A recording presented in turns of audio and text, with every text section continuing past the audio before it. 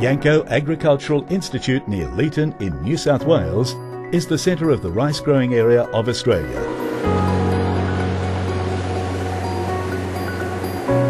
Hi, I'm John Lacey.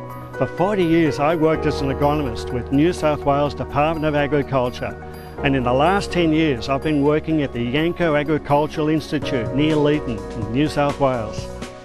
I have spent my whole working life involved in research for the rice industry in Australia. Until 1984, rice yields in Australia averaged 7.5 tonnes per hectare.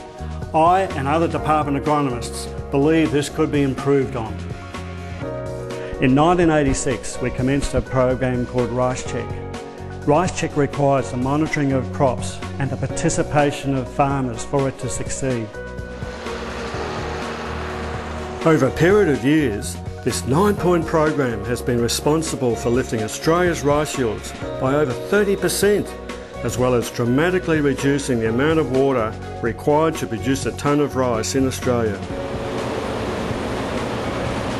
Yanco Agricultural Institute, which is the Australian Research Institute for the rice industry, has half-day, full-day and 3-day courses run by myself or my technical assistants teaching the Rice Check program.